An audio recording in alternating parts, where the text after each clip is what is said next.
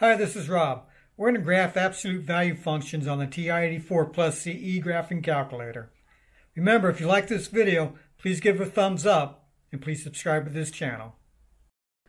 We're going to do three different problems. The first problem is this: f of x equals the absolute value of x plus 1. Press the y equals key here.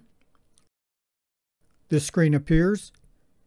If you have any equations here from previous problems, make sure your cursor is on the line that you want to delete and delete it by pressing the clear button. Now we're ready to enter the absolute value function. Press the math key here.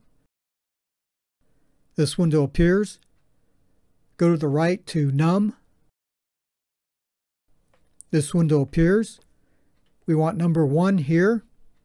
Press the 1 button or the enter button to choose this absolute value. It takes us back to here with the absolute value symbols and the cursor flashing inside the absolute value symbol. Now enter the x plus 1. The x is located here. This flashing arrow is still inside the absolute value symbols. Press the right arrow key to get out of the absolute value symbols. Now we're ready to graph the absolute value function. Press the graph button here.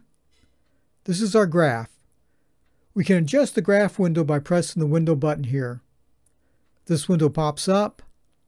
This xmin, xmax, ymin, and ymax indicates how many tick marks are currently showing on the graphing window. I'm going to change the xmin to a -10, the xmax to a 10, the ymin to a -10, and the ymax to a 10. And then press the graph button. And there's our new graph window with the absolute value function graphed. Let's graph the next absolute value function. Press the y equals button.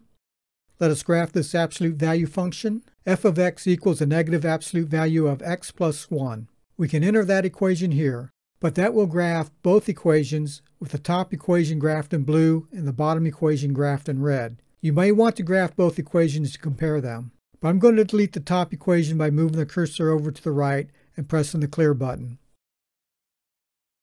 Enter the equation. Enter a negative sign located here. Enter the absolute value symbols. Press the math key here. Move to the num tab. Press the 1 key or the enter key to choose this absolute value. Enter x plus 1. Press the right arrow key to move the blinking arrow out of the absolute value symbols. Press the graph button. And there's the graph for the negative of the absolute value of x plus 1. Go back to y equals. Clear out that equation. Enter this absolute equation. A negative absolute value of x plus 2 minus 2.